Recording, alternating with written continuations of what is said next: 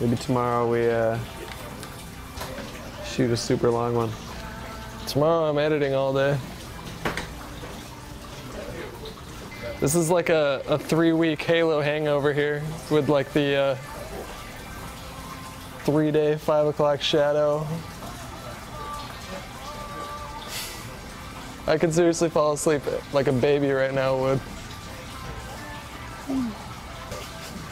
We got Captain Happy Pants over here. Look at that face.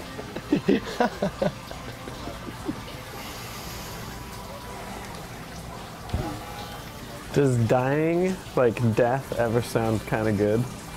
Ever now, like sometimes? You mean like right now? Yeah, like you look out and you just want to die. I wouldn't mind right now. I'm an atheist. And I still want to die. Can you tell me about the magic underwear? Because I don't know anything about it.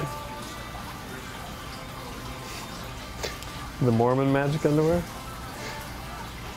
I can't tell you. I can't talk about it.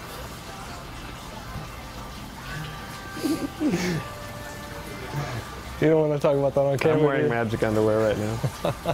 Magic the Gathering underwear.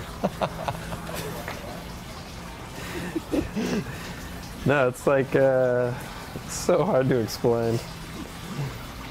But if somebody told you that if you promised them to be good and then wore underwear as a sign, as a symbol of your promise, and that in return it would be bulletproof and fireproof, would you do it?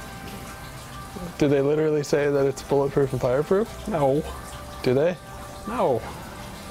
But there's urban legends about like people walking into fire and anywhere their magic underwear was touching wasn't burned.